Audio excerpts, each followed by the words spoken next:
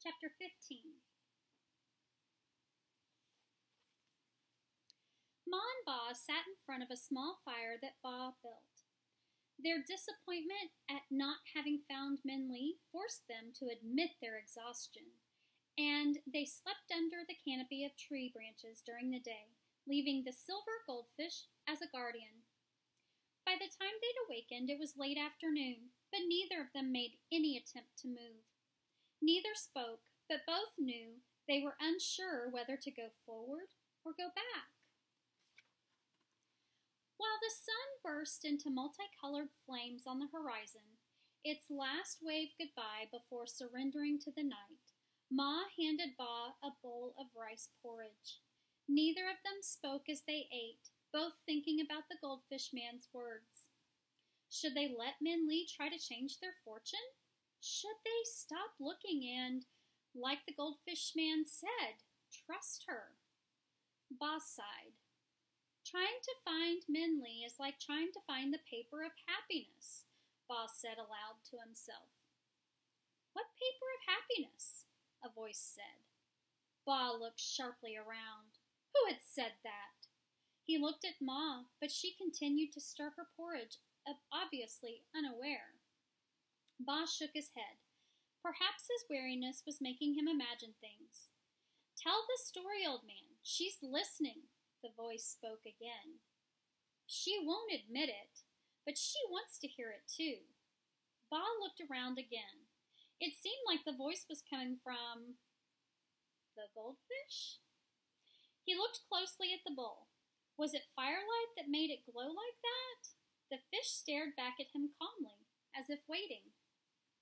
So Ba took a deep breath and began the story.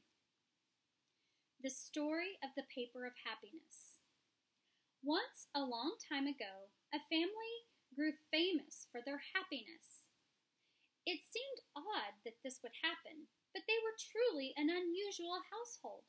Even though aunts and uncles, cousins and grandchildren lived together, there was never a cross word or an unhappy noise. All were polite and thoughtful to each other. Even the chickens did not fight each other for feed. It was said even the babies were born smiling. Stories of their happiness spread like seeds in the wind, sprouting and blooming everywhere, until finally even young Magistrate Tiger heard of them. Remember, he's the bad guy. Even though he had just begun his position, this was before his son was born.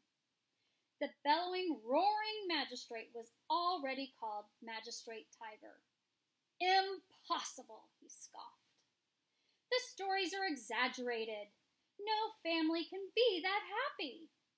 But even so, he was curious and sent an emissary to the family to observe. The emissary returned, awed. Your Magnificence, it is just as the stories say, he said. I observed the family for a full moon, and not one sad or angry word was even whispered. The adults are loving and faithful, the children are gracious and respectful, and all honor the grandfather with an esteem that rivals the gods. Even the dogs do not bark, but wait patiently to be fed. The family circle is one of complete harmony. That's impossible, the magistrate said, astonished. But as he thought about it, the more he began to wonder. What was the secret that the family had? They must have some magical charm or hidden knowledge, and this began to irritate him. He began to covet the family's happiness. I am the magistrate, he thought. If there is a secret to happiness, I should have it. So he called his emissary to him and presented him with an empty, heavily encrusted chest and a company of soldiers. Return to the family, the Magistrate Tiger ordered, and tell them, I want the secret of their happiness put in this box. If they do not do so, have the soldiers destroy their home. The emissary did as he was told. When the troop of soldiers surrounded the house, the family looked fearful. But when the magistrate's demand was announced, grandfather smiled. "That is easy enough," he said, and he had the trunk brought into the house and returned in moments. "It is done. I have put the secret to our happiness inside the box," he said, "and you may take it. We hope it serves our magistrate well." The emissary was slightly surprised at the ease of his task, but he could find no objection, so he turned the soldiers and the box around and began to travel back to the palace. The emissary knew the magistrate would be impatient for his return, so the soldiers marched through the night with only the light of the moon to guide them. The treasure box, lying on a platform carried by four men, seemed to glow. However, as the ground grew rocky and steep, a sudden wind blew, like the mountain itself was yawning. One of the soldiers stumbled into the rising dust, and the box crashed to the ground. The lid of the box flew off, and like a freed butterfly, a single sheet of paper fluttered out. "Get it!" the emissary shouted at the soldiers. "Don't lose the secret!" But despite his yells, the paper seemed to be able to escape the soldiers' flailing arms.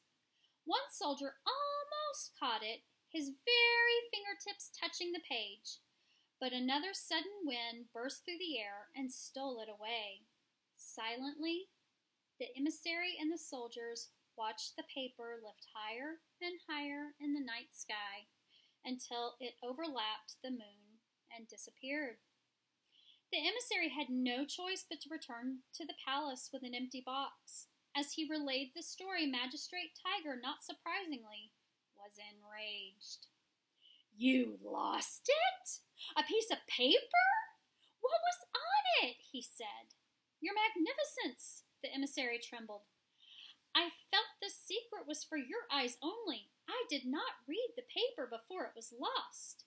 However, as it was in the air, all could see that there was a single line of words written on it." "What did the line say?" the magistrate demanded. "I don't know, Magistrate," the emissary said, "but there was one soldier that almost caught it and was closest to it. Perhaps he was able to read the line." So the soldier was called in, and very humbly did he bow.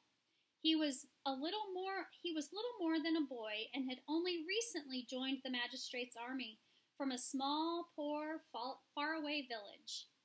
"You," said the magistrate, "you were the only soldier close enough to the paper to read the line. What did it say?" The boy flushed again, and his head touched the floor as he bowed again. "Great magistrate, I am your poor servant," he said.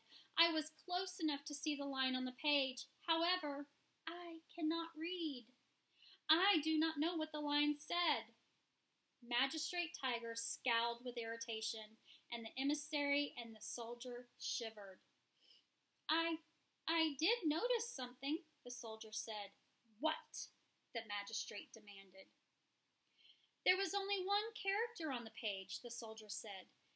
"The line was one word written over and over again many times." "One word?" the magistrate snarled.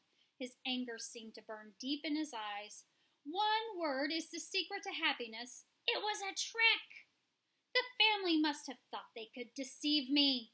Emissary, gather all of my troops. I personally will get the secret of happiness and punish that family of lowly men." So the next day, with Magistrate Tiger and his entire army prepared for destruction, the emissary led the way to the home of the happy family. But when they arrived, nothing was there. No house, no chickens, no sheep, no family. Instead, there was only a flat plain, as if the whole home had been scooped from the earth. Magistrate Tiger scowled at the blank ground with rage and vowed to punish the family for their disrespect. But while he glared, the wind blew and covered him with a grayish-green dust. As he stood like a green-covered statue, he felt like the sky were laughing at him. And that's the end of the story. So, I think, Minley, like the secret word in the paper of happiness, Ba said, is not meant to be found. He glanced at Ma, and while she did not meet his gaze, she made no objection either. And tomorrow, Ba continued gently, we should return and wait for her to come home. Again, Ma said nothing, but barely, perhaps only because he was looking for it, she nodded.